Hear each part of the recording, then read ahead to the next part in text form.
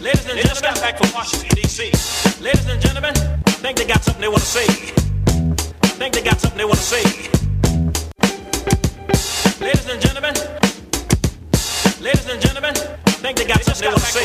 D.C. Think they got something they want to say.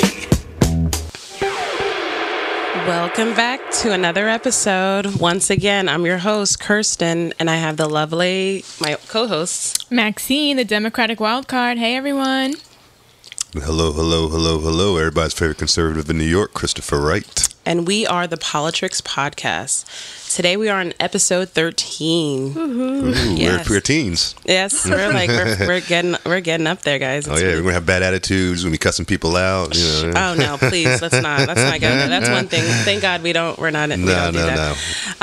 Well, thanks to everyone for listening and sharing the podcast and leaving comments. Please continue to share it with friends and family. Follow us on Politics Podcast on Instagram and Twitter, Politics Pod. Find us on YouTube. And if you're listening right now on YouTube, please hit subscribe, leave a comment, and hit like. We are working on visuals components of these episodes. You know, we talk about that every week, but we talk about that every week, but you know, just be patient with us. You can also listen to us on Spotify, SoundCloud, and the Anchor app. Today we have a special guest who's in the studio with us, Dr. Basil, Basil Smikle. She messed it up. Michael. The mnemonic device. Wait, Jesus Michael like Michael. Huh? Basil like Dazzle, Smikle Basil like Basil. Excuse me. I'm so sorry. We have Dr. Basil. B-Sizzle for short. Okay, there we go. Okay, B-Sizzle for short. We got B-Sizzle in the house. He's a distinguished lecturer of politics and public policy at the City University of New York School of Labor and Urban Studies, and holds a PhD in politics and education from Columbia University. Oh, yay. So does my fiance. Okay, cool. But he's in engineering. Okay. As a thought leader and political strategist, he is a familiar face on CNN and MSNBC. I just saw him yesterday. He's super dope. Mm-hmm. And other media outlets where frequent appearances highlight his insights on electoral politics and public policy. Basil was most recently the executive director of the New York Democratic Party, during which time he was the second highest ranking Democrat in the state of New York, and currently lectures at Columbia School of International and Public Affairs and Teachers College. Welcome. Wow. That's introduction right there. Dr. Smikle. Let's give him a round of applause. Yeah. All right. Famous. He's like, this is like the biggest guest we've had, right? Yeah. I mean, everybody else, thank you for all the other guests, but we've got, we had the last week's episode was pretty cool, but we've got someone in the house that really can teach us a couple things. Yeah, it's quite a resume for sure. Mm-hmm. For sure. We're really honored for you to be here. my pleasure. Thank you. Awesome. So, this is going to be the episode where we discuss the Democratic debate. This is going to be we're going to try to get as many topics in. So we're going to try not to how we do it. We talk a little bit too much. So we want to get everything in. But guys, how was your week? I still have to ask you, how was everyone's week? Mine was really good. In fact, I'm really busy organizing. It's July, so it's Minority Mental Health Awareness Month. Sure. Yay! And I'm doing several events I'm really excited about. I'll be speaking at them. One of them, I'm actually working with our local elected official. He's New York State Assemblyman Charles Fall in Staten Island. So it's really feels good to have the support of your electeds, and we're putting on a mental health event. So really busy. What's the date on that? You should tell us the date. That's July 24th. Okay. Yeah. Is it open to the public? Yeah. Mm-hmm. You should mention it. Okay. Because we've got Staten Island listeners. We have a good I think it's 10% of the New York population is in Staten Island. Yeah. Okay. Cool. So even though again, Texas is still growing. Texas is about to beat New York in listeners. It's so weird. Who's listening to us in Texas? They're listening to him over here. Everybody's very conservative in New York, man. We have it's so funny. Yo, remember your point you were saying to me that you were saying to me yesterday, I think, that Andrew Yang said, how come conservatives listen to liberals but liberals don't listen to conservatives? They're listening. Right. I know. We're so afraid. We're but what did you say? You said we get triggered by what they say because it hurts sometimes. That's why I'm on the show. That's why I'm on the show to trigger them. And he's you can't run them. No, but some of it's fair. The comment the commentary that can come, and I guess it's triggering. So. Yeah, and so when I trigger you, then I have two listeners here with me who are on the left that can continue to talk with me, then you shouldn't be triggered. So it's like we just don't take it. Everyone's not like that. Yeah, we're not. We talked about this. We're not offended by someone wearing a MAGA hat. That doesn't do anything. That doesn't. And it shouldn't. It doesn't like. It's a red hat. Yeah, none of that. Like Trump could sit in this room, and I'd love to have a conversation. Like he's not like I'm not going to run out the room because like people make it seem like orange man bad, orange man bad. Like he's but whatever. That's another story. So, my week was good. It went by really quick. I was in LA last week, so I finally getting myself back because spending a week there, you're like I feel like I always get like jet lagged when I come back from New York. I'm always staying up super late.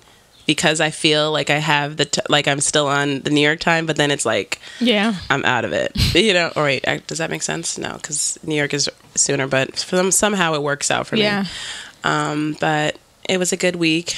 You're moving again. Yeah, I'm moving again. Everybody out there, third, fourth time. I'm losing count now at this point. New York City for you. Yeah, New York City, man. And New York City makes me move because I need to be closer to the trains. I'm realizing if you're in New York City, not near a train, you're asking for trouble. So right. I don't want any more trouble. No more trouble, New York. I'm moving closer. So back to my Bed-Stuy, where I was originally. Biggie and Jay-Z's home place. So I'm back. And how was your week? Anything special? Mine? Yep. I don't. My week is the same as it generally is. A lot of TV hits, Nice. a lot of running around, a lot of speaking, and trying to find time to write. So are you writing something? Well, yeah, I'm actually working on a book proposal to address the issue of charter schools and the politics of charter schools. Oh my goodness! Do you know I'm taking my son out of DOE, putting him in charter school? Oh, that's good. Well, I mean, if it works for you, that's good. It's the first. Staten Island is going to have the first ever school for kids with dyslexia. Well, I know there's somebody here that was actually really focused on establishing one uptown. Yeah, everyone went off on the borough president in Staten Island. He heard them and he finally did something about it. Well, that's good. So I didn't know that's what your book was about. That is my area of expertise. I want to hear your. School choice and the politics of education, but also school choice and privatization, marketization of schools. Wow, love it. We'll be here to support it. So. Looking forward to that. Yes, the last 2 days were the Democratic debate. Did we all watch it? That's what you call it, a debate? Did we all watch it? Unfortunately. What was everyone's overall reaction to it? Let's politic, by the way. That's politic. Pandering. Who can out pander who? I can speak Spanish. Well, I can speak better Spanish. Well, I can do a freestyle. Look at me. I can rap. I didn't do that, but they might as well. They're getting to that point. It's like just I don't know, man. Just tell your policies. Who you are as a candidate. What you're here to do. What are how you're going to support. Don't just bash Trump half the time, and then spend the other half the time pandering. Well, what did you think? I mean, I'm very biased, obviously, because I've declared at this point that I'm part of the Yang gang, and I'm a supporter of Angie Yang. So I was frustrated with that second debate. They did Yang dirty on that second debate. I didn't feel like it was moderated fairly. I was going to ask you guys, do you know? I know it's random choice. Were you upset that he didn't wear a tie? No. Yes, I was. That's one of my topics. I wasn't. That's Yang needed. Look. I wasn't. But Kirsten, Yang needed a tie. Kirsten was bringing. I was like, why do we care? But then Kirsten was bringing it to my attention. I said, you gave me a good perspective. You could talk about that later. Yeah, but overall, I was asking myself, I know the choices of who's on stage was random, but is it intentional that the way that the front runners got more time, more questions? I don't know if that's formal policy, but I could see why. I mean, I can understand why. Okay. It's like if you notice the dynamic on night one, at least initially, a lot of the questions kind of came off of Elizabeth Warren. Yeah.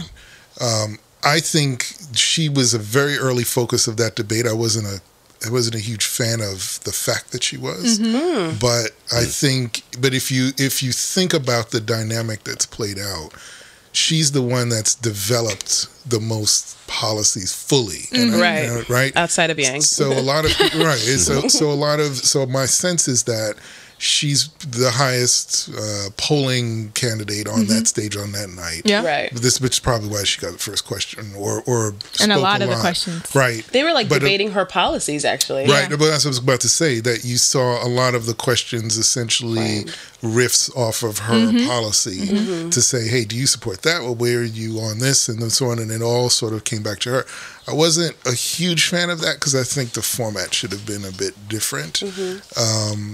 But a similar dynamic happened the second night. Right. And so you're going to focus on those folks, and then obviously if, what's her name, Marianne Williamson wants to speak, I love her. she's not going to speak to, busing necessarily, but so they're not going to be questions that are going to be geared toward what she specifically wants to talk about. And that's the challenge with having one of the challenges having 10 people on stage at the same time. So what would you have wanted to see?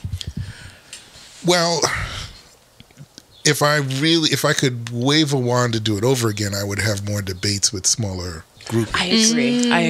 Totally. But that's not. Would you have participants? Would we get as much engagement? No, you wouldn't. Yeah. And that's the balance, I see. right? So you're not You going to wouldn't get the TV viewers with so many. And the truth is, if you did, if you really wanted to hear Warren, would you really stay around? If you divided it in, let's say, 4 debates, if you really wanted to hear Warren, would you see the other 3? And so I understand the balance that they had to strike with wanting to make sure that they had the largest captive audience possible. But there's no way that you can hear from 10 people in 2 hours and feel like you actually learned something. Unless we're talking about the Wu-Tang Clan, then that's the only time it works. Oh gosh. So what was your reaction to it? How did you feel? Did you feel like it was? Are we in the right direction? Do we have work to do? Like, how are you feling as? Once the second person and second powerful Democrat in New York. So the question I'm always asked is, who are you supporting right now? I wasn't going to ask that. I wasn't going to ask that though. I wasn't. I wanted the beans. I wanted to know. That's really the answer to the question because I haven't picked a person yet because I don't feel like I've really learned enough about the pros and cons of each to make a good decision. I know all of them in some way, shape, or form, and I know Cory very well. And of course Kirsten and De Blasio, and, right. But I'm not 100% sold on any of them yet. Telling you, and if he's saying that, that's and no, be real, straight up. That really scares me. That really scares me, and I want to hear more. Everyone early. has their pros and cons. I don't believe in this issue of electability in the way that we talk about it because I don't know that we can ever quantify that. But I will say that I think if you ask me like how the debates went, I don't generally think about it in winners and losers. I think about it in who helped themselves and who hurt themselves. That's true. And over the course of the 2 days, I think Julian Castro helped himself a lot. Totally. I actually think he was probably the person that helped himself the most. Yeah. Getting from where I think he was to where he as the But I winner. forgot about him. I totally forgot They were about like him. checking polls, and I guess they considered him to be the winner of the first night. Definitely. Yeah, him a lot. He spoke the best Spanish for sure. I'll give you that. Oh God. And so to that point, I actually think Beto hurt himself the most. Oh my God. We're gonna talk about that. Hi-yo, so that's- Beto. I thought that Spanish thing We're gonna was get just, and then Cory Booker, then your boy, I know. then he jumped in and started just like doing reggaeton because no one understood what he was saying. That was the best part of the debate. I think that was So can I just tell you my overall reaction? So I didn't see the second one until like last night because I was like at an event, but the first night was okay. Yeah. It was like, again, it felt like I was just watching like a bunch of people trying to fight to like, I want to talk. But the second night, Bernie just looks angry. and we knew he's always been angry, but he just, it's like negative now. It's like there's no positive. Really? He's not uplifting to me. I thought he was calmer than he usually Yeah, is. but he doesn't uplift me. He looks so angry and mad. It's just like, calm down. Like, why are you always so mad? He's like bitter. How can you old, be the like, president of the United States and we feel like it's like ominous when Yeah. when you speak? Everything you say is like everything is like going down the tubes. And I know that he is trying to change things, but what I'm noticing with him is that he literally brings like a negative energy to like the whole, like, it's just not. It's not just.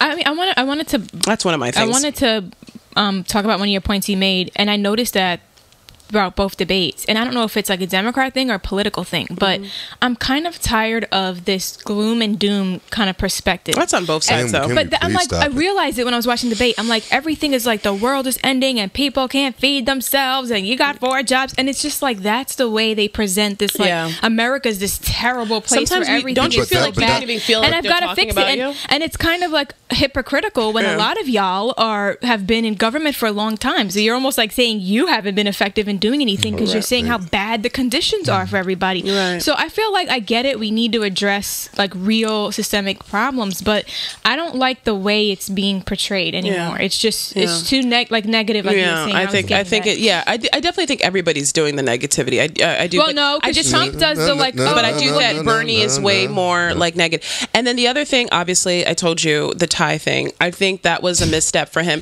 I know for you, you might. Really? I think you think that's it? I don't know if it's a What's look. the big deal? I'm all about like being in your authenticity, and I think that's authentically him. Yeah. Thank you. The question is though, how does the average primary voter, who's probably a 55-year-old woman, But hold up, right, wait, look, how do they view that? How does that But double standards, you guys.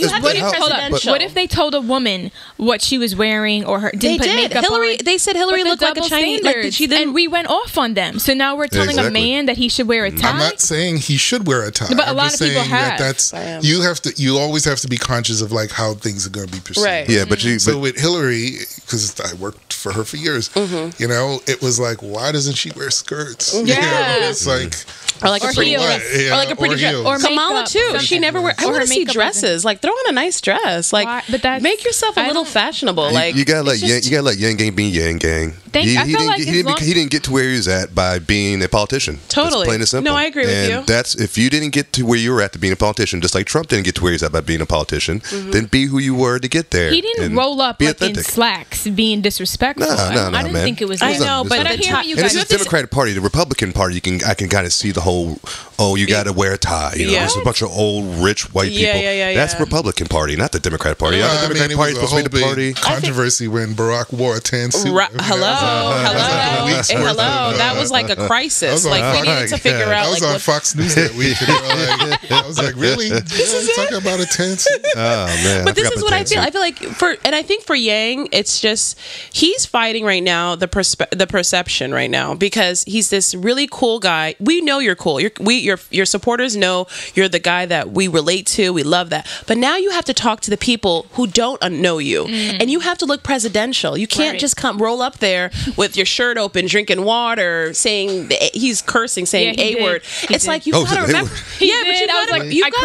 You gotta remember that this is the real deal. Like you're running for president. You know what I mean? Not like president of some fan club. And we know your policies are going to light a match in people's eyes. But if you're like looking like you're, but you can mold somebody to be political. Totally. I mean, I think someone like I think we need someone like you to jump in and help him. And help. We need some real like. Trump is an example of that. I mean, like he. I don't even want to get into how he was. No, but at least Trump wore his ties that like went down to his ankles. I Like, do. He always had his long ties. I do want to say I feel like he is like being refined. Who is Trump? Thank you. He's starting to. He's being less like off the wall, vulgar. Yeah. He's just, I don't know. Well, he's not doing thug life Trump. Look at when he had the thug life meetings going on with Trump. I mean, did he tone not it down a little bit? Say the other day at a rally when the woman, I forget her name now, accused him, his most type. He made a good point. I mean, That was Trump coming back. He's not but toning it overall, down. it's not every single day. Like, oh my God, did he just say that? Did he just do that? I mean, if you look at him, that's what it was. Like, there was one point he was like every other day. I mean, he was not beating up a news reporter every other day. Like, he was embarrassing one. You know, they had clips. They had a Thug Life clips. I used to watch them all the time. I love them. And where he was embarrassing reporter every other day. He's not doing it every other day anymore. I don't know. You know, so that's. And then, can we just talk about Marianne for 1 second? Like, why is everybody beating up Marianne? Because she's spiritual and very like, is she too off the wall for people? She is, and she's spiritual. And you know what? I was with her into the very, very end when she said, like, let's fight this with love. And I was like, girl, what's wrong with that?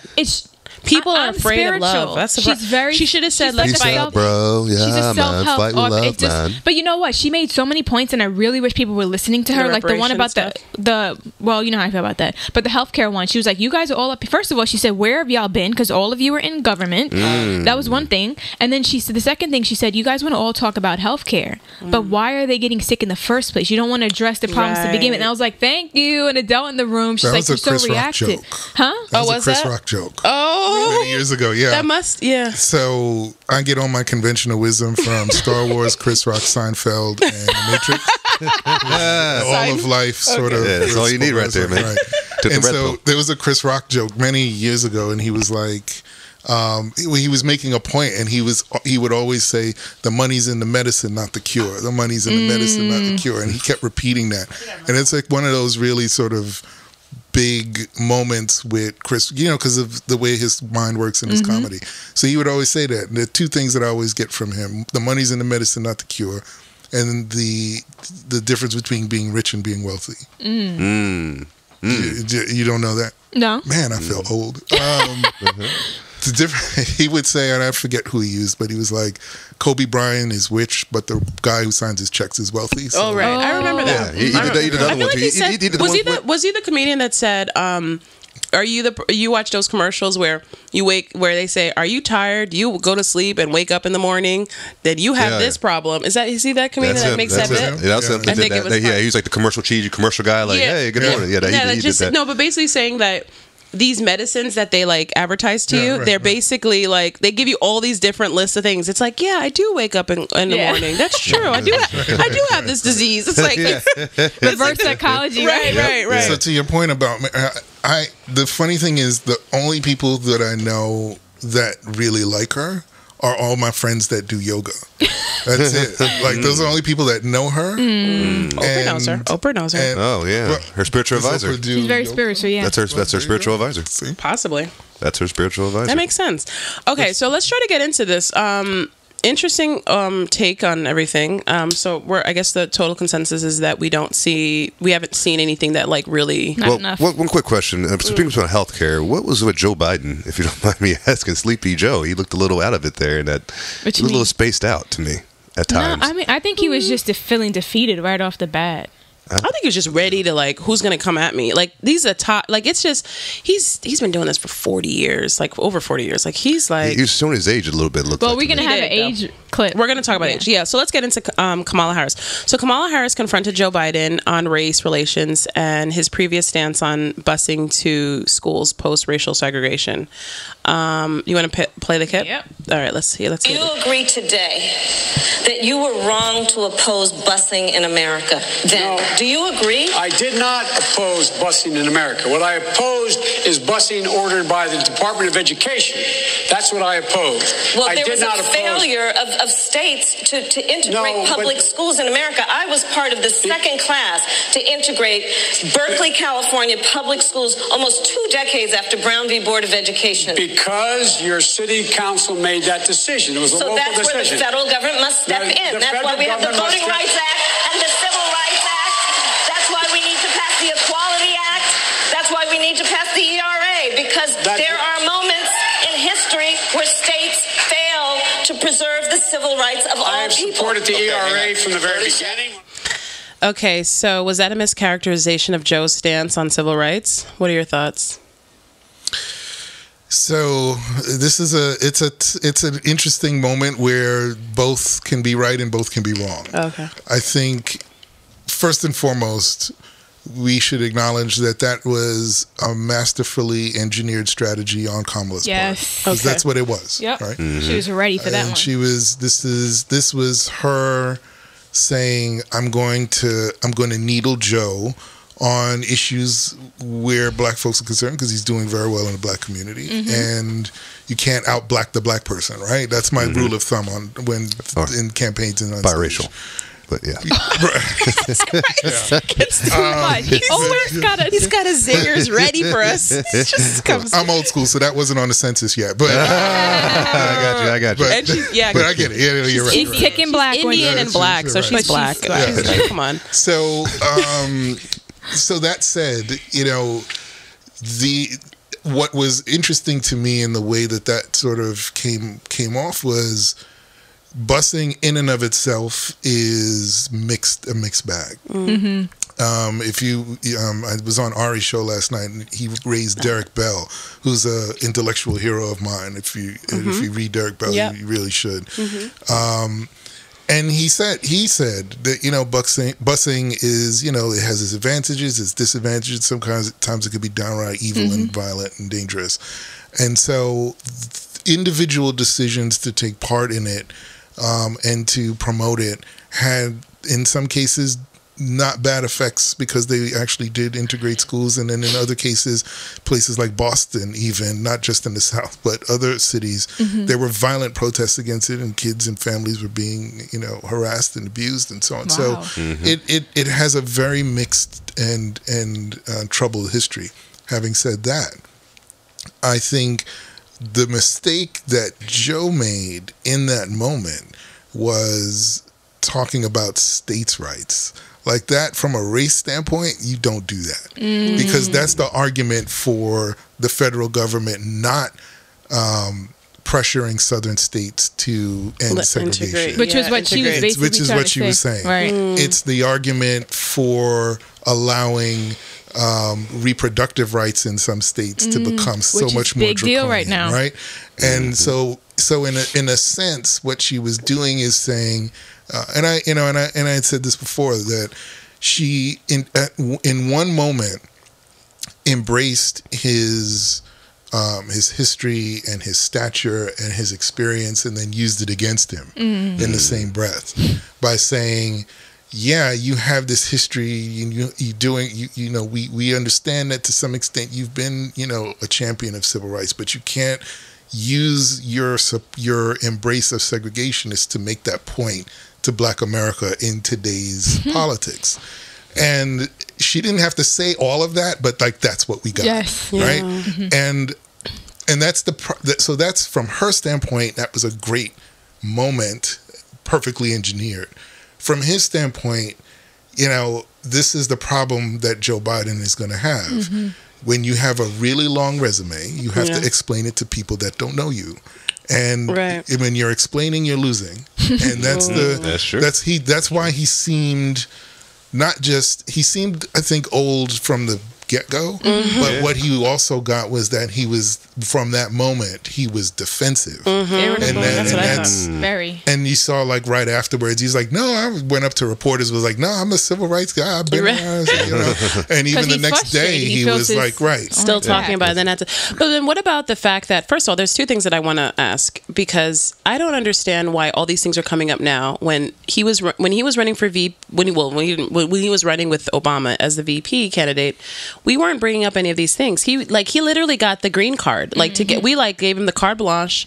You are, we love you, Uncle Joe. And then now it's like everybody's turned on him. It's like it's starting to And then the other thing is, I was going to ask about the Kamala thing. Is I wonder why no one brought up the fact of the crime bill. Why are they holding out on that one, or is that something that? Because I thought if you really want to get them on the crime, you can talk about the crime bill like that. Well, that was in the news the week before, right? And they kept going on. It will come up again. Oh, I think it's going to come up. It's going to be a good. I'm sure he answered it. No, but this is going to be every What single more do they candidate, wanna they're going to ask say, they all are going to attack him on that. I mean, if I was Joe Biden, I would have attacked her on when she was Attorney General. He did. He said, I was a public defender while you chose to be a prosecutor. Yeah, he did. I thought that was dope. I love that he did that. But he didn't really say it, like, because people don't really know. Like, it was like kind of like a back. Yeah, but I knew what he was talking. I was like, okay. Yeah, he needed to make the point as to why a prosecutor, which today is kind of like an evil, gross thing to do. Yeah. He needed to make that point because he was trying to. Which people. Trying to target black people. By the way, I don't know if you follow this, but people of color, I don't know if you look on like Shade Room or anything, like that's like the more like lowbrow news source for people of color. It's the black TMZ. It's a black TMZ, but people, every time you post a Kamala like post, they're done. They cannot. I know she's got. She problems. literally is. I mean, I go through the comments like there's got to be a couple. Everybody's slamming her. Everybody. They just really. Oh, and she did it. The fact that she put people in jail. The fact that she put people like black people in jail, which my mom says like, okay, but if they're doing crimes, shouldn't they be going to jail? But they said she was but that is exactly the problem. Not problem. That is exactly the challenge of attacking Joe on the crime bill. That's exactly it. Okay. And I'll tell you why. If you watch, and I showed this to my students.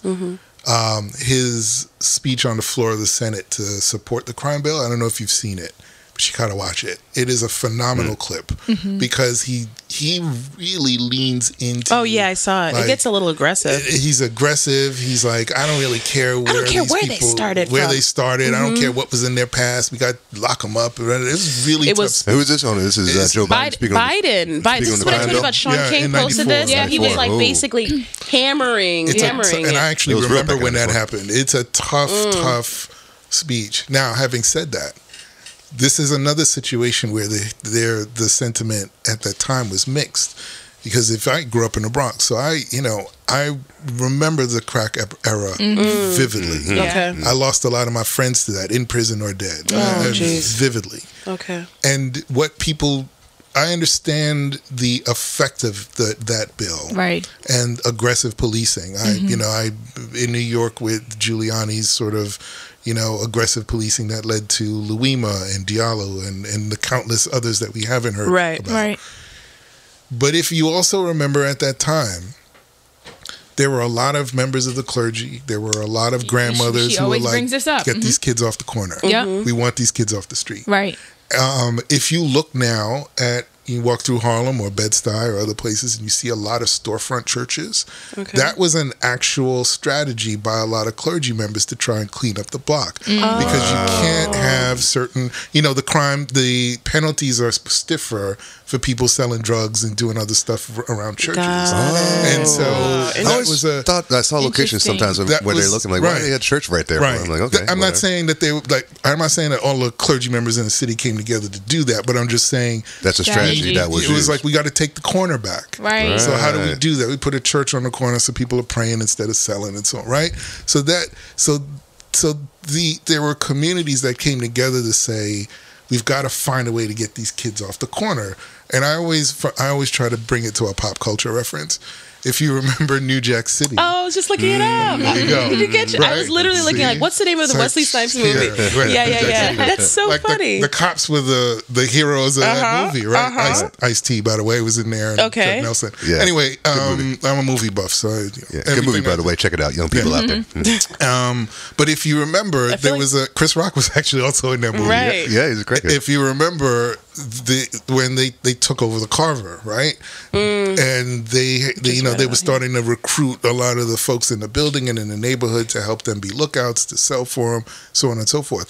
That was a sensationalized version of things that were really happening. When I first, and the clergy too. You can see, you saw that too, where they were like the people, like the reverends and stuff, were like kind of saying like, you got to help the block. They were outside like trying to like, we need help and stuff. Like it was a crisis. Yeah, we have to say. So putting people in jail is talked about this, like, it's relative. Yeah. You know what I mean? Because now it's, in hindsight, we're looking at it saying, how bad was this? But we always said like, I wouldn't want to walk around. I remember my parents don't have an opinion on the crime. Yeah, you're 5 years old, right? Because I know when I was growing up, you were 6, like, when I was when I was growing up and I grew up on the Upper West Side, my I lived on 97th Street. My mom told us we couldn't go past 100th Street, like at all. Like 100th Street was the limit.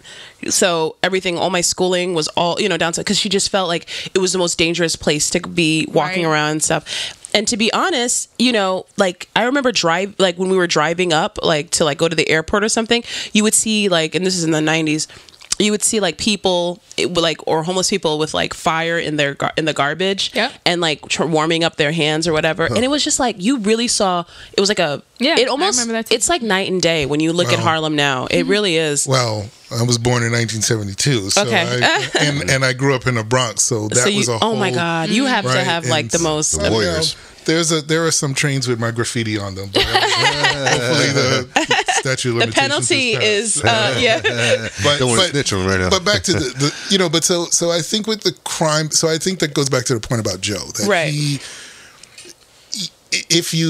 it's hard to try to make present day judgment about a situation that occurred 20, 25 years ago. But the problem is, if you're running for president, you're gonna have to explain it. Right. And that's the challenge he has on a debate stage with 10 people. He's not gonna have time to explain. He just fell into a trap, perfectly executed, and that's the end of that. Now the question is, what's gonna happen come in 2 months or whatever, when we've whittled 20 down to 10 or whatever, then it becomes a little more intimate. He'll have more time to respond. The same attack won't work on him again. Somebody's going to be like, okay, we're going to be ready for this. But again, there's a lot in his background that he's just going to have to explain.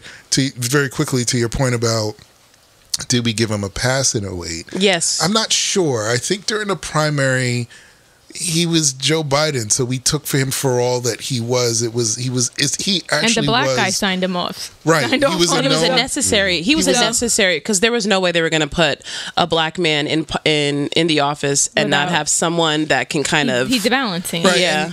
And look, by that time, Joe had run a few times, so we sort of knew who he was. Right. And the truth is, going to your point, Obama had a phenomenal amount of political capital, and you can never underestimate the power of having that amount of political capital. So he says, he's my man, and we're like, you're my man, so he's my man. He's cool, guys. And we're like, he's a transitive property, right? He's my man. Donnie Brasco, not a friend of mine, a friend of ours. Yeah. Another movie. Good movie. Another good movie.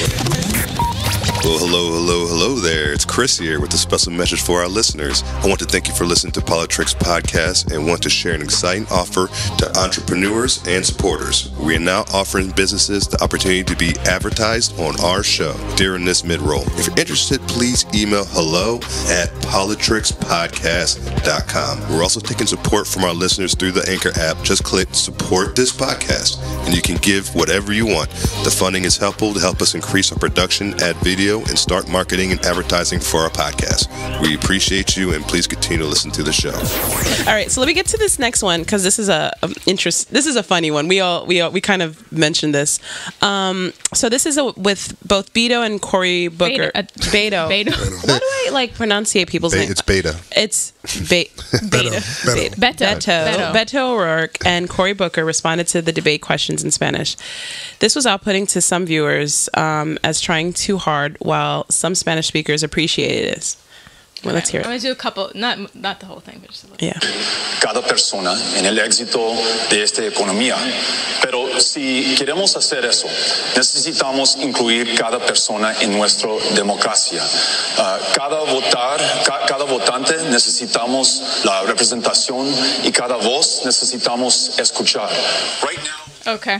No hablo English. And in the clip, Cory's giving side eye.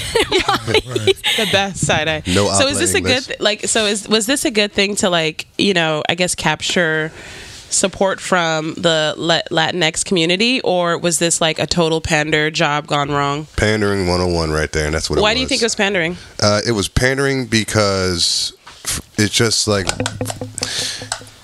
it's like this is America. I mean, I hate to be like, redneck Arkansas, but it is. Like, I thought I hit 2 on my television on accident when I was watching the debate. I'm like, what the heck is this? Like, why are we, between them and, I forgot the name, the Castro guy, the Telemundo. Oh, my God. Oh, no, you mean... Fidel Castro's nephew, I call him. The NBC moderator, that was speaking in Spanish. I'm like, come on, man! Like, this is killing me here. And I know there's an audience here that you guys are catering to, and you're kind of like, hey, we see you guys out there, we're doing it. But my thing is, when you become a citizen of this country, and if part of it is, in being patriotic, man, being a part of the American experience, and being a part of the American experience is watching a debate in English, and. Well, I don't know. I don't know about that comment about America being... No. But still, it was pandering on there. This is my take. Because they didn't speak good Spanish. Like, if you spoke good Spanish, seemed like, okay. So he's saying that we're not supposed... Because this is America and English is the language that we speak, we should just speak in English. Is that right? Well, yeah, and also if you become a citizen of the country, you got to want to be a part of that country. If I became a citizen of Germany... I just yanked you. This is how I feel about it. Because he got mixed opinions. There was some in the Latino community that were like, stop. And then there were others that were like, oh, that's nice. Yeah, they felt good about that. But this is my thing. Like, if you can speak Spanish and you want that to be known, I think that's important, right? Mm-hmm. But I think it's the way you do it, right? Mm-hmm. And so it was awkward how he did it. He just broke out in Spanish, and he didn't say, like, and what I just said was, like, to have a nice transition. It was just so awkward. First of all, this is on every Spanish televised production, and if not, it's in Spanish subtitles. So anybody who doesn't speak English would have still been able to find a method to speak Spanish. I mean, to hear it in Spanish. Okay. So it was just weird. And also, like, I feel like you have to figure, like, Tim Kaine, for example, he was Hillary's VP. He can speak Spanish, right? Not good. His also was horrible. I hated hearing his. And by the way, the worst candidate, that guy was not the great VP. Okay, sorry. That's another topic. I know, sorry. But the point is, like, he did a whole campaign speech to a Spanish-speaking audience. Mm-hmm. Like, to me, like, that just flows better than to just randomly on national television in the middle of your response break out in Spanish and then go back to English. And it was just weird to me how he did it. Yeah. And then Cory too, like, it was like a competition of who can do this better. And it was disrespectful in my opinion. If I was Hispanic and I'm watching, it's like, what are you guys trying to do? I don't think it's disrespectful, because if someone took the time to learn their language, I think people appreciate that. But it just needs to be authentic and genuine. If I was a person, I felt like he forced it. Yeah, he did. But if I was Hispanic who spoke English and I was an American, but there's some that don't. But I know that. But the ones that do, like, what about them? They're citizens here. They got the time out. They said, I love this country. I want to learn English as well. They learned English. Now they're watching this debate, and now they're like, oh, look at you. You're Hispanic. Oh, look, I can do Spanish. I can do Spanish. And it's like, I'll be like, what the heck are you doing, man? It's just, I'm watching the English debate, like, speaking English, bro. I understand English. So I agree with you. I'm sorry. No, I agree with you. I think there's a time and a place for everything. And it was out of context, and I think that was Cory's face. That was my face when it happened. It was like, and this is a little out of Castro's face is the best. And, right. And so, but that actually brings me back to my earlier point where you can't out black the black guy. Like, there's a Latino Spanish speaker on stage, so you're going to try to seem more closer to that community than he is. Yeah, don't do it. Because that's not going to work, right? And so there's a time and a place for everything. I think, if you're Obama, because he did this all the time. I mean, look, we're in New York.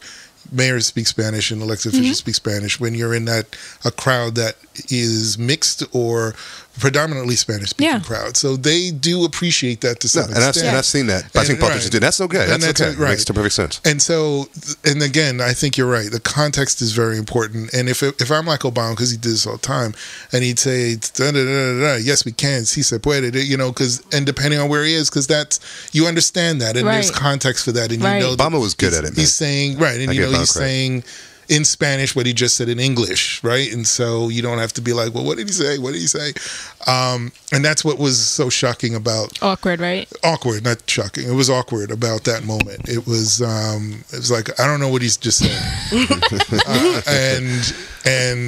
We didn't. And was like, okay, is it over? And then it just was like and I think it was all downhill for him at that point. Yeah. It really was. And then and that was it. And then he disappeared. Like, I didn't hear anything else. Like, after that Spanish thing, I don't remember. And he looked uncomfortable speaking Spanish. Well, that's how he looks all the time. If he's not, like, yelling, it's like that's his, like, normal, like, stand. Like, I had so much I had so much faith. I thought he was like going to be someone like that people we'd be like supporting, but like I feel like he just like deflated. I don't know. He's got weird body language. In over his head. Yeah, he's the sweat mark. Like he's sweating all the time. Yeah, like he's actually, just. you know what bothered me too? I'm sorry, I had to say No, this totally. because I was actually on.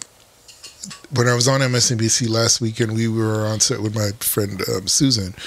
We were on set watching the South Carolina convention, Democratic convention. Right. And I don't know if you watched it, but he has a way of speaking, like literally standing on a box or sort of in the middle of people counters. Yep. Yeah, that's all I was thinking of when I said that. He did that at the convention. Everyone's speaking on stage. And on the stage and the podium, he comes without a shirt and tie. If I remember, he had no jacket, and I don't think he had a tie. And he then stands in the middle of the audience to speak with all of these. But this is why the optics alone. The optics are problematic. I love it. And why you really have to think these things through. Because if you're in the room, you have a problem because. He's standing in the room, but there are all these people standing around him with cameras. So if you're sitting down, if you're like an older woman sitting or man sitting down in the back, you can't see him because there are people around him. You can hear him now. You can hear him. But you can hear him. But so here's the other part of that problem. If you're on TV watching this, all you're seeing are like 20, 30 people standing around him with cameras. And guess what? Most of them, if I'd say all but 2 of them were white. So you're like, wait a minute. You're in South Carolina. The black vote is the biggest vote in the state in the primary. And there are nothing but white people standing behind you. I was just like, really? Beto. That just did not make sense to me. No, Beto to me, he's off, that's man. poor He's management. Yeah, like his team is failing him. I can see him just like. I thought he has Obama. Doesn't he have Obama's like advisors or something? Wasn't that what one of them? He might. I don't know, man. He seems like a guy that's just. I can see him, picture him like getting all pumped up behind the dresser somewhere. Like, well, we'll go out there, put a box in the middle, and it's the 1920s. It is in the 1920s. They'll come out there and they'll put a box and just speak to the people. That's what I'm going to do, and just thinking his own little crazy way of. Wow, all right, let's get to the next one. Eric Swalwell, the 38-year-old U.S. representative for California's 15th congressional district, took a jab at Joe Biden regarding Biden's age. Biden's 76, and he'll be 77 in November. Sleepy Joe. Okay, let's hear it. I was 6 years old when a presidential candidate came to the California Democratic Convention and said, it's time to pass the torch to a new generation of Americans. That candidate was then Senator Joe Biden. Joe Biden was right when he said it was time to pass the torch to a new generation of Americans 32 years ago. He's still right today. Okay. Yeah, that's so pass the torch. 1986. That was the best part of that was awkward. the whole night, I think, right there. Really? I mean, it was. So do you guys feel like Biden when he said that? Yeah. So do you guys feel like it's time for like a younger person to, because like Biden was like in his 40s at that time, and this guy is 38, right? So it's technically the same time, saying that. So how do you guys feel about like this ageism that is happening with Biden? Everyone's saying how old he is, and you're saying he looks old. Do you think that I don't think age is necessarily the problem, but I think you need to be able to tap into like the generational shifts that are happening, and like you have to understand like where we're moving in society, and a lot of them just don't. The kind of older establishment, they don't get it. It's hard for them. They don't get what millennials are faced with. They don't understand the technology changes. They don't understand automation implications in the economy. They just are missing it. And so I think that's what Eric was trying to say. He's like, we understand what's happening, climate, like everything. We should be the ones to fix the problems. And I mean, I kind of agree with him. I don't want to say it's like age alone, but it's just Joe's running on the same thing. A lot of those establishment politicians are as well, and it's just not going to work. Well, anymore. The president now is like in his 70s. Like, why isn't? But he switched it up. Like I guess you just. I think he used Twitter to get to where he was at. He knew from the jump that you had to get to the young people. How to get what That's true. What Yeah. was the Which is using a younger model, like And Trump, that's what I'm saying. Trump is a smart guy, I don't know businessman. if the age was a good thing, but I think his point he was trying to make is a good thing. And I personally do want to see younger, more diverse people in office. So, I mean, we're the ones that are going to be dealing with, like, anybody that's, like, under 50 has to deal with, like, what's about to happen, right? Yeah. So it's kind of weird when you have these older politicians that are like, we're going to run the country. And it's like, but you guys have how many years left? You know what I mean? Like, no disrespect. But you also, know? too, that's a, I guess I don't know if that's a recent phenomenon, but it's, I mean, we've been through this sort of before because people had the same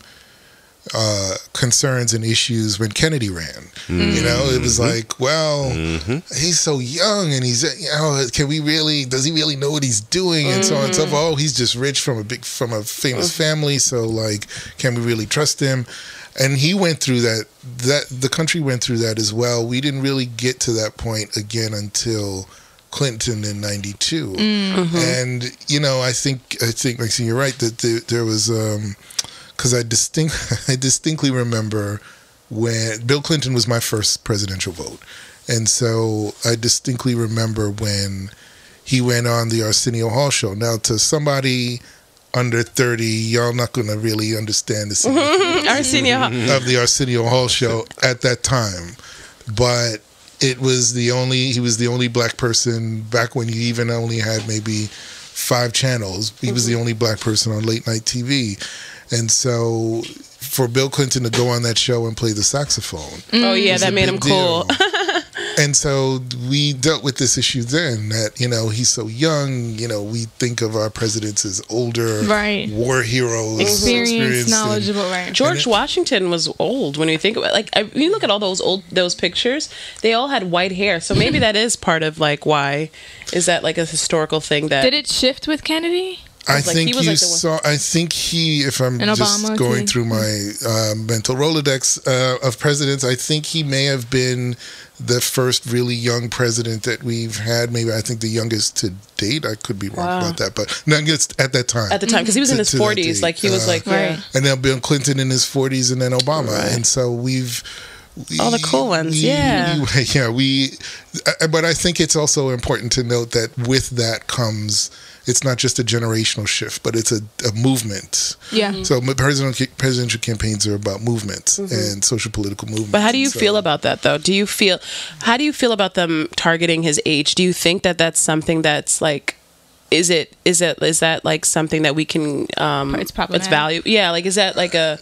Well, I think there are people who are old that seem old, you know, and I think that's the issue that you raise where you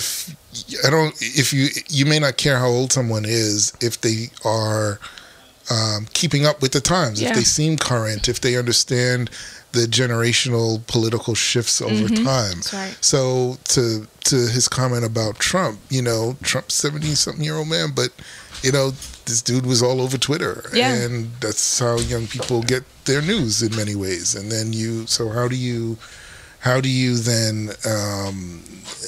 So he may be old, but he's communicating to a very broad spectrum, and there are some who will only communicate up here or down here, and so Trump wasn't as compartmentalized in the way in the groups that he touched. Right. There are some electeds that are, and that's why I think you see the sort of ageism maybe playing out a little bit. Very true. What are your thoughts, Max? What do you think about? Because he made up very good points. I think everything he said is like agree. He kind of like hit it on the nail. Like, I don't, generally speaking, want that message to be put out that, you know, if you're at a certain age, you shouldn't hold office, or you don't.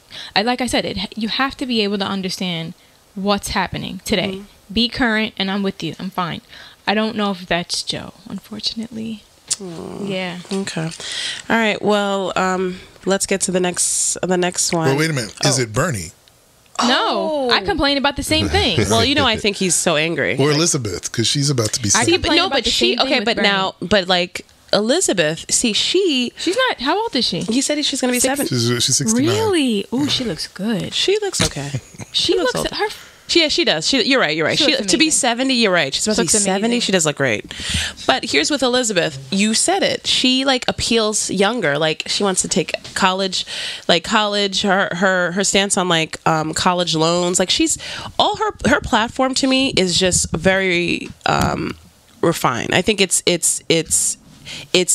speaks to people like us, like the younger audience. I think I think she's going to cut across, you know what I mean? But like Bernie, and she's taking the Bernie people to. She is totally. She's going left on purpose. This whole thing is a strategy. Well, has this always been her? Like I don't know. She's going. They figured it out. Like she's going left and she's taking Bernie people. Yeah. They said the direction of which she's kind of like going up and he's going down. It's like. Well, that was the problem I always argued. People were like, well, Bernie's attacking Biden. And I said he shouldn't. He should be going after Elizabeth. Because if you're a Biden voter, you're not going to move to Bernie. Right. No. That's just, Bernie's not going to take you away. No, right. Never. But if you're a Bernie voter, you will go to Elizabeth. Elizabeth, yeah.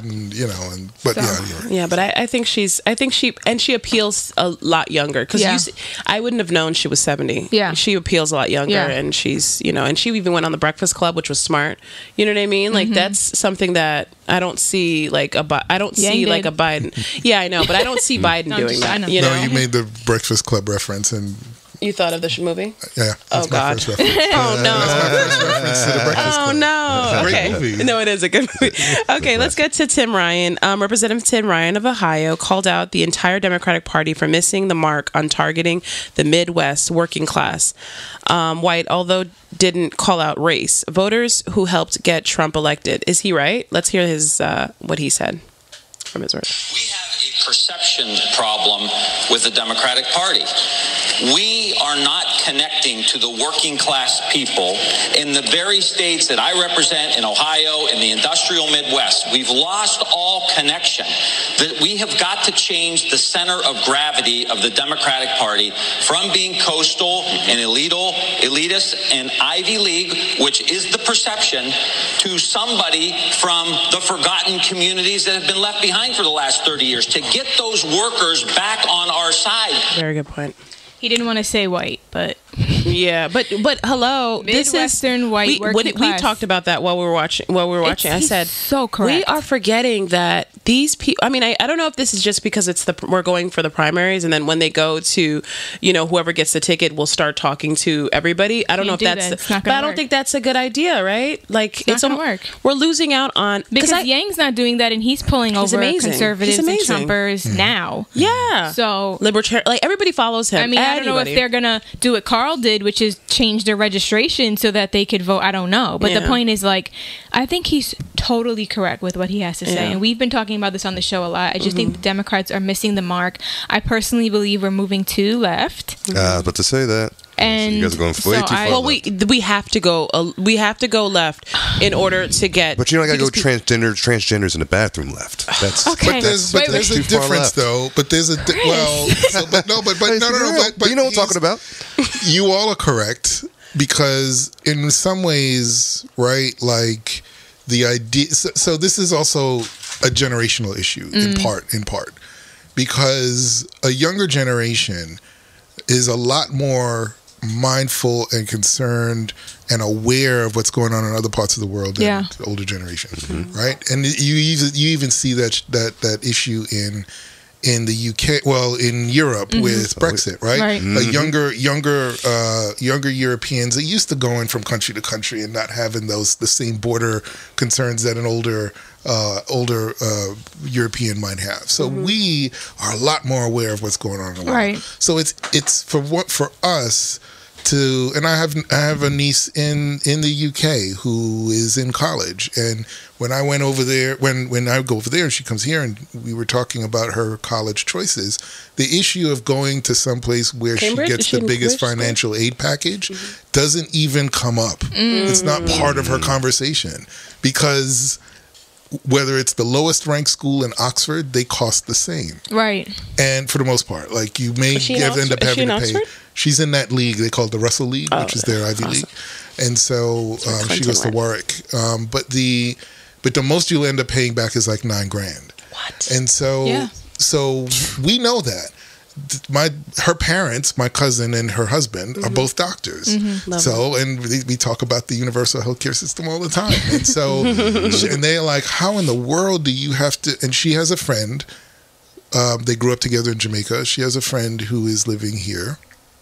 She had stage 4 cancer. She had to take a leave to do massive chemo. But what's interesting, she had to go back to work. Why?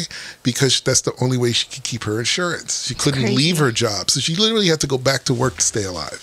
So my point is that when we hear more and more of those stories, we're like, wait a minute. We are 90% of our history, we've been at war. We've never diverted all of those funds and resources to healthcare or reducing student loan debt and things like that, right?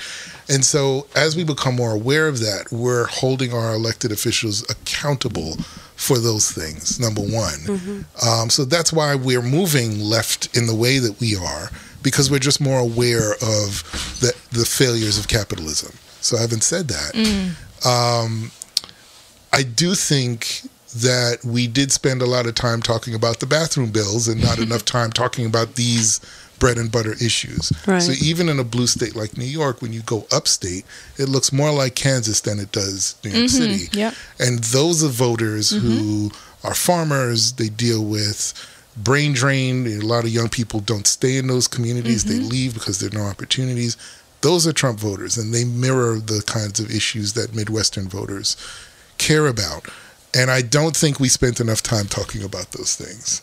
And it's a lot. And that's why Tim Ryan's right, but so is Amy Klobuchar, and I wish she had been doing better. But I think she could also be very good on those concerns. Oh yeah, but totally. see, my concern, like I always say on the show, spiritually I feel one way, but then logically, practically, pragmatically, I don't, because my issue with us moving so left is like it's not practical. First of all, basic economics, finance will tell you can't just have a free-for-all for a country of 330 million people. It's not, especially when we haven't been doing things like that. So they stand on stage and they just have these very, very left progressive policies or ideology, and I don't really think it's practical to get it done. So I feel like you're setting the country up for a lot of disappointment to move that way. And then you move left, what happens with the bipartisanship that needs to take place in order for anything to be implemented? So it's not like I said, it's not spiritually where I want to be, but like the logical part of my brain is like, this is not the way our party should be going. I think, I'm sorry. And I was just saying, that's one of the issues I had with the Democratic Party, and one reason why I decided to walk away was the fact that they make these promises especially during the campaigning and in the debates and the primaries. I'm going to do this. We're going to free slavery again, part 2. We're not slaves. And it's like, okay, then when they become elected, it just all goes to the wayside. Yeah, but the Republican Party's going right too. Maybe 2, right? No, but Trump is not the far right Republicans, the rhinos in the establishment do not like Donald Trump. Donald Trump is saying, I'm for the people. I would assume Trump is further right than the establishment Republicans. I think he's. I don't think so. No, I don't think he's so. not. He's not. He's not. He doesn't. We don't even know what he's. Sorry. Yeah, I'm sorry. I didn't mean No, Mike Pence is very conservative. But he is not. He's not more conservative than Mike Pence. Right. He's just his own brand. Yes. He has a very, very, very loyal following that is probably is on the right cult, but not it's cultish, but it's not well it is. This is what I say. Trump doesn't have voters, he has supporters, which is a little different. Like, he had voters, but now he's got real supporters. He has a movement that you can't shake. He can't shake. He's got fans. And so I don't think he's conservative. I mean, he is conservative, but I don't think he's necessarily more to the right. He's just his own thing. But there's a balance, right? The balance is that, for those that are concerned about government, engaged in universal health care and things like that, well, government's been in health care for over 50 years. That's called Medicaid. We do that. We've done this, right?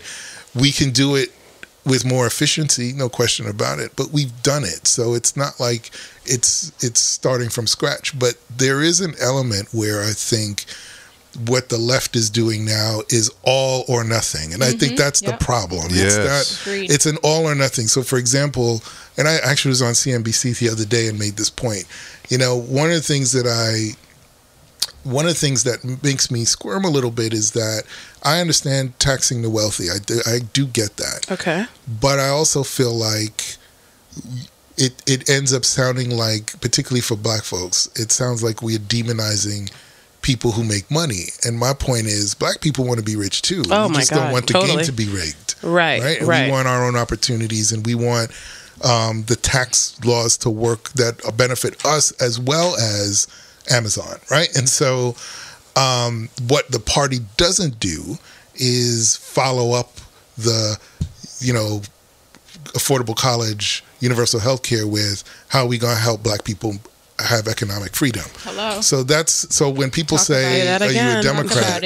I say I'm a Maynard Jackson Democrat. Right? And for context, y'all know who he was. No, I don't. Okay. All right. So he was a 3-term mayor of Atlanta, not consecutive. Oh, yeah, yes. But if remember, there was a time when everybody was moving to Atlanta because there was this great burgeoning after the Freaknik time. Yeah. Mm-hmm. There's this burgeoning black middle class. Yep. Well, he created that in part because he provided opportunities for a lot of contracting with African American firms that built the airport. And what that did was it started to lift all of these households into the middle class. And so there was this incredible amount of economic opportunity that created the kind of black elite that we see in Atlanta. And the fact is that most mayors, even black ones, have never really copied that to that extent. Yeah, we have Dinkins. Right? We have what's your mayor in DC? What's the DC one? Oh, the chick. The one that went. No, the one that was in crack was taking crack. Marion Barry. Yeah, that's a different. Yeah. That's a different. Like we never had good. Like, unfortunately, we didn't have good representation. There's a lot more. No, I know. But I meant in the 90s. I meant in the 90s. I meant like 80s and 90s. I mean like what he's saying. Like because this is so fascinating what he just said. Because like I love this. This is why I love this show. That's a good point. We're always learning something new. Every time we bring someone, we always get something new, and that's something because you always figured like remember I remember in the 90s when like my uncle moved to Atlanta and my family, and it was just like a cool thing to do. And then going to Atlanta was like, it felt so cool to be there, you know. And then we're in the South, like you will never see me in like in Alabama or any of those places. Like I fear those places. And honestly, whenever my talent, because I'm publicist, so whenever my talent has to go to those places, I literally like have somebody else go because I'm like totally against. Like I had to go to a wedding in South Carolina, and I literally went from the airport to the venue. I don't even want to be in the way. Like really, I'm such a New Yorker. I don't want the drama. I don't want, because like I've lived in my little bubble, and I don't want to have to deal with like racist moments. Okay, but that's not the point. But the point of what I'm saying is, I thought, how cool is it that we see like this like new community, this black community like movement.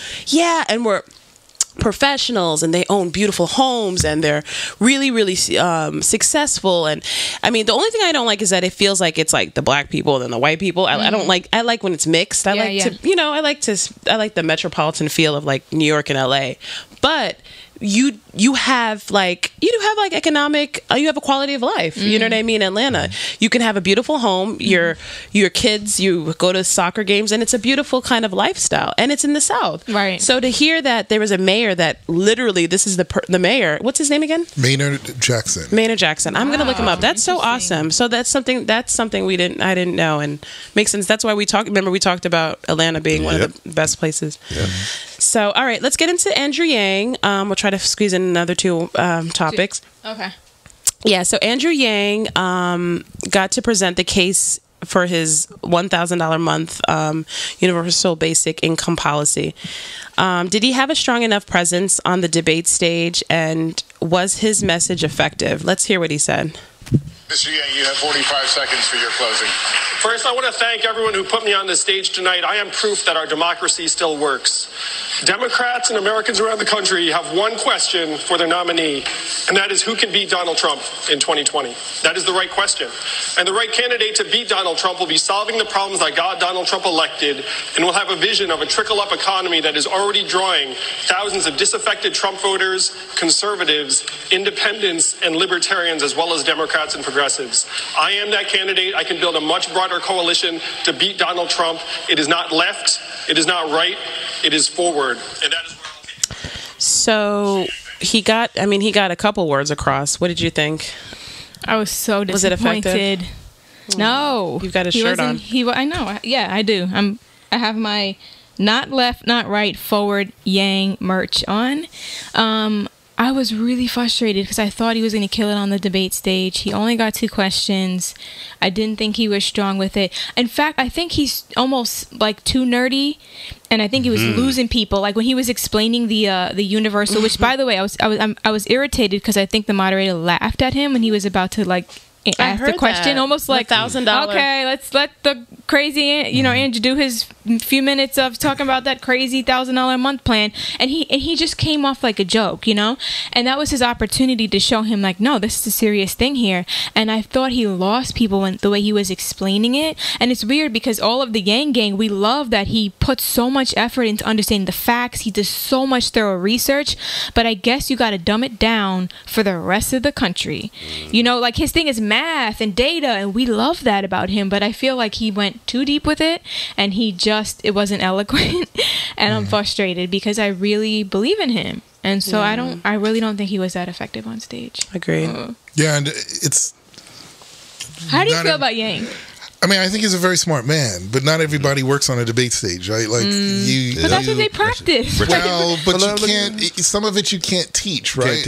Bill Clinton was the "I feel your pain" guy, and you can't teach that.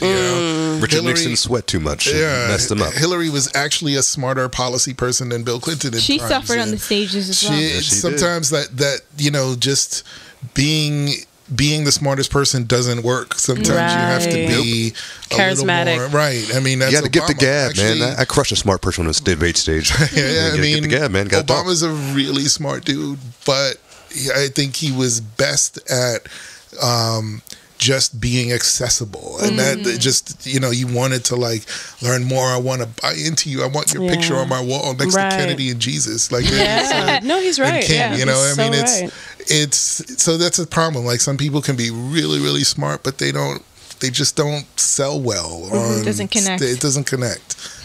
Even when I do TV, like I can't sound like a professor. Like I can't, because they will tell you that. Like producers will say, and I have a friend who used to be a producer at Fox News for many, many years, and she always came and talked to my class, and she would say, no professor talk, because people just want something that's a little more right. And so, yeah, he could be really, really smart, but you just got to connect. However, he did gain 70,000 followers that night. Let Yang Speak was trending on Twitter because there's and I know, Chris, you love a good conspiracy, right? Oh, yeah. So there's a conspiracy that his mic was muted, and you can see in one of the clips that he looks like he's speaking and trying to raise his hand, and you can't hear anything. You can hear Kirsten. Kirsten is also interjecting, and you can hear her, but you can't hear him. So there's a lot of people out there. The Yang Gang's pissed. They got trending on Twitter, and his following has went up. So I don't know if he was effective on the debate stage, but he definitely got some more highlights. The highlights of the night got some new attention. Yeah, I mean, I think they're giving him the Bernie Sanders treatment right now. They did Bernie in 2016, where the people are speaking, but they're ignoring the people and saying, yeah, we know the best option, Joe Biden. So, and that screwed him before, and it's going to screw him again. All right. Democratic Party, you gotta learn the Democratic Party.